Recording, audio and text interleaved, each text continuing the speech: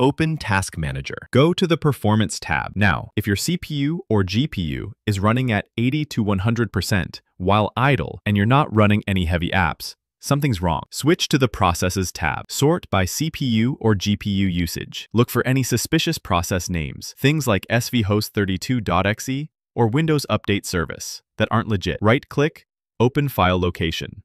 If it's in a weird directory, like appdata/roaming, it might be malware. Search the file name online to double-check. Found something shady? Boot into safe mode and scan with Malwarebytes or Windows Defender. Or just reset your PC and change your passwords. Crypto miners can steal your electricity and your privacy. Not seeing anything suspicious in Task Manager? Check your web browser. Some miners run right inside it. Open Chrome or Edge. Press Shift and Escape to open the browser's Task Manager. If you see high GPU or CPU usage from a tab you're not even using, it could be running a crypto mining script. Now go to Chrome://extensions and remove anything you don't recognize. Some extensions mine crypto in the background without telling you.